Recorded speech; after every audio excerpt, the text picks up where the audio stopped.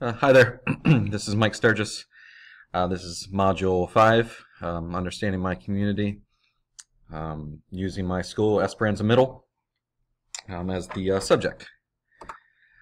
Our sociological and population inventory, I kind of took a liberty with some of these slides and kind of put some of them together, as sometimes I didn't know the information that was requested, or sometimes things were being duplicated. So I took liberty with some of them.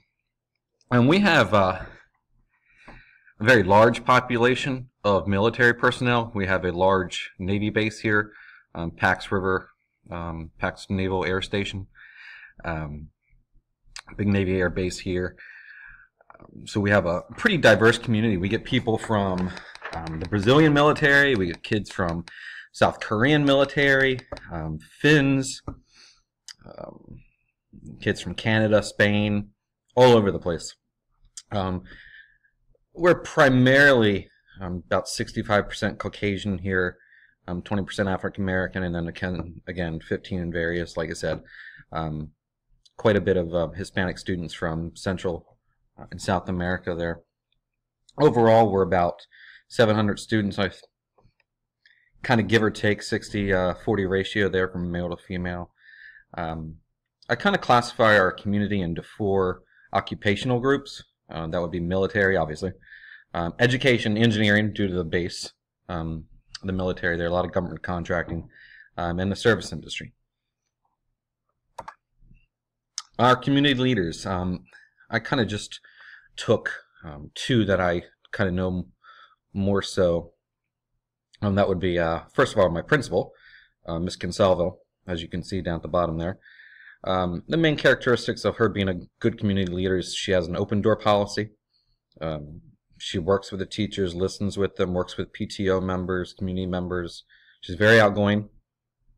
She has good communication skills, very professional, but overall just a really good person and very inviting. As is Dr. Smith, our superintendent. Very inviting person. He's visible, but he's not so much visible in that he wants media attention, or his visibility is politically driven. He wants to be out there for the students, not for being in the newspaper or things like that, at least for him personally. He's a very strong leader, he's firm and fair, and overall everybody's been really happy with Dr. Smith, and of course very happy with Ms. Consalvo here at my school.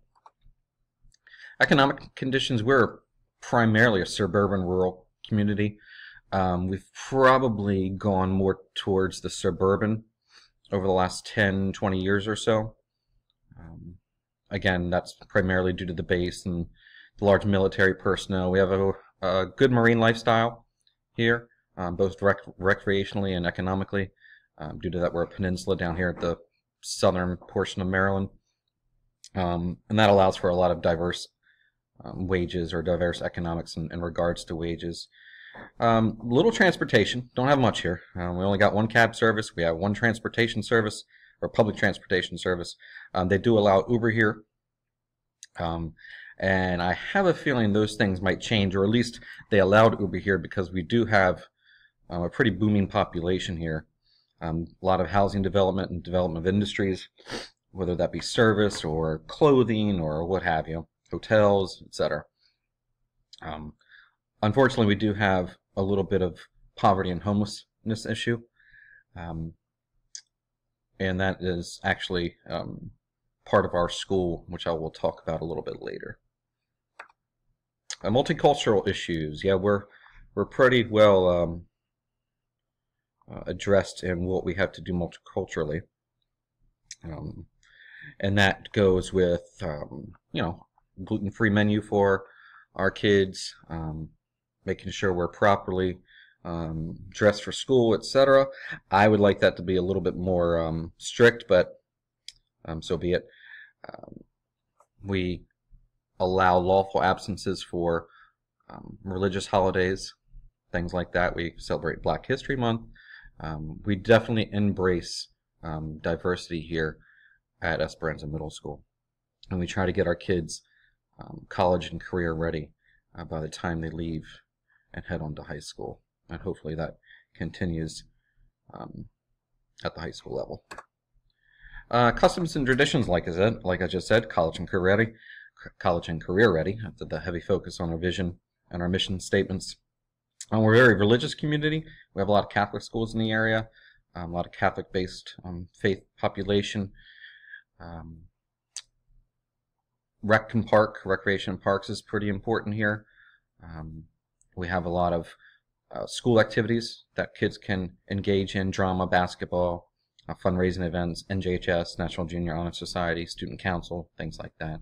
And even for us teachers, professional development is pretty strenuous here. It's pretty a lot of emphasis is put on it, whether that's extending our capacity of curriculum changes to improve student achievement. Professional development is always ongoing. Communication. We have quite a bit of communication here. Twitter is used a lot by both our school personnel and the county superintendent and his assistant superintendents and various other principals around the county, etc. The Enterprise is our big newspaper. Oh, well, I wouldn't so call it big, but it's the main newspaper here. We do give out newsletters. We do have a weekly update phone call from our principal that goes out every Sunday. We have ESOL implemented here, as English is a struggle for some of our foreign students from Guatemala, from Italy, from Brazil, etc. And then Baynet. Baynet is our #1 web-based source that is pretty up-to-date and probably the most popular choice of communication here when looking up news and things as such. Extra sources of information. Board of Ed meeting minutes are always found on our county website. We have a school directory always available. Budget meetings are open to the public. Board of Ed meetings are open to the public, and I believe afterwards, or fairly soon afterwards, they upload a video of the Board of Ed meetings onto YouTube. We have detailed school records, which we're required to fill out certain things as they progress through their school career. Community groups. Lots of community groups involved here at Esperanza. Lots of kids are involved in Rec and Park. We have a very involved PTO. I couldn't find a PTO picture, so I just used the PTA. Our school resource officer, he has implemented the DARE program here. The NAACP has done things with our school. The Civil Air Patrol, because we're a Navy-based society, basically. And we have some after-school programs to focus on homework and extracurricular activities and social involvement and things like that. And the VFW, as you can see down there, has done a lot of things with our school in respect to looking at American history, respecting the flag, etc. I actually used to work part-time at the VFW some years ago as a bartender, but nevertheless, moving on here. This is one of the ones I took kind of liberty with. Our overall society is pretty Republican affiliated. That's a bit of a generalization, but since it's a huge military population here, I took some liberty with that as well. We have county commissioners. We have 5. One is the overall leader, and that would be the president. We have a superintendent in charge of our school system, with various assistant superintendents. Within our school, of course, we have our principal, our building leader. We have 3 assistant principals.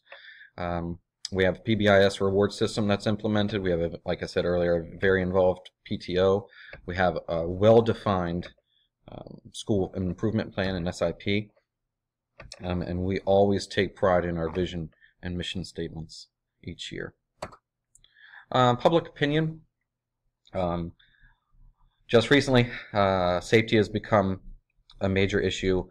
About a week and a half, 2 weeks ago, we had a shooting, you may have heard. It's made national news, unfortunately, at our local high school here, Great Mills High School, which is just about 5 minutes away from my high school, or from my middle school here, where a young lady was unfortunately shot and killed, as was the shooter. He ended up committing suicide after being what's the word? Geez, I lost the word. School resource officer engaged him, and luckily the school resource officer was able to prevent, hopefully, a lot more lives, and prevented anything from becoming worse than it already was. But anyway, the superintendent and the county sheriff's office have taken drastic steps here recently to increase security, both inside the school and outside on school campuses. We're a highly qualified teacher system. All right, everybody's required to take certain classes and get a master's degree within a certain time, and the public is aware of that, and they're very appreciative of that. Another concern was dropout rate. Some years ago, I guess about 7-10 years ago, the dropout rate was about 9%, and our former superintendent took some initiative and developed some academies, some pathways to focus on those at-risk students. We also have good diversity amongst our curriculum. Each high school, we only have 3 in the county, has a certain focus for kids and students that want to look at certain things as they move forward in their careers. One is focused on business and finance, one is on engineering and math, I have a STEM program, and then the GIS is more foreign language, international travel, history, etc., things like that. So, public opinion surveys, kind of due to the economic situation and social issues we have here, I would not garner to say that that information would come back as clear and precise as we perhaps want. That might be due to technology. Not everybody has a computer in the county, not everybody's on the internet, not everybody has a smartphone. Unfortunately, there are some parents out there that are not very involved in their child's education. Poverty issues with homelessness, not having a fixed address, privacy. They don't want to let certain information out, things like that. And time is always sometimes an issue. Amongst teachers here, we often get surveyed about technology, curriculum development, textbook fundraising, sources, etc. That's pretty much an ongoing process throughout the year. That's usually done through emails, staff meetings, one-on-one conversations, discussions, things like that. I think that's it. Yep. Thanks a lot. Have a good day.